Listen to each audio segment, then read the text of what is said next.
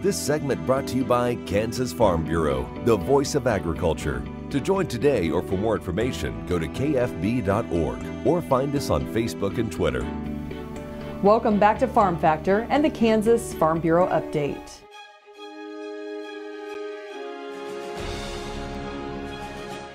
Kansas Farm Bureau is very pleased to make the announcement of an endorsement for Jake LaTurner as a 2nd District Congressional Representative. And first of all, let me tell you just a moment about how Kansas Farm Bureau arrives at this endorsement. We solicit from our grassroots, each one of our counties, the opportunity to make a recommendation. Those recommendations then go to a state board that analyzes those and then makes the endorsement. And in this case, Jake LaTurner does receive that endorsement. So why would we make that endorsement?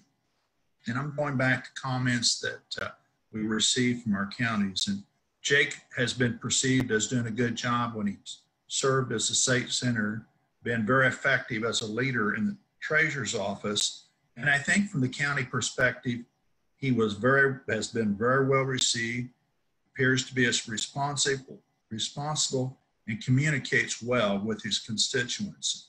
Now, some of the main issues, though, that we feel like Jake will be able to address for us is continuing talks on trade. Broadband is so important, crop insurance, and agriculture in general, and his support for those issues is paramount. So at this time, Jake, would you like to share with us a little your thoughts about your representation in the 2nd District? Yeah, absolutely. First of all, I wish we could be together. I mean, this is very strange times that we're in right now that we have to communicate over Zoom, but it's the next best thing. And I just want to tell you, first of all, thank you so much for the endorsement. I am very grateful for this. The 2nd District is made up of 25 counties, and we've been to all 25 of them more than once. We've talked to the Farm Bureau groups in each county and have been honored to earn their support, to listen to their needs. And we look forward to working with them on Capitol Hill, because the needs of our farmers and ranchers across the state have to be listened to. And we need good quality representation that can go and serve our best interests. So I am humbled by the support and look forward to a great working relationship, just like we've had in the past.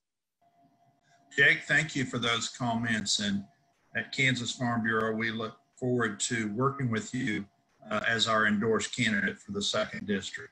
Great, I appreciate it very much.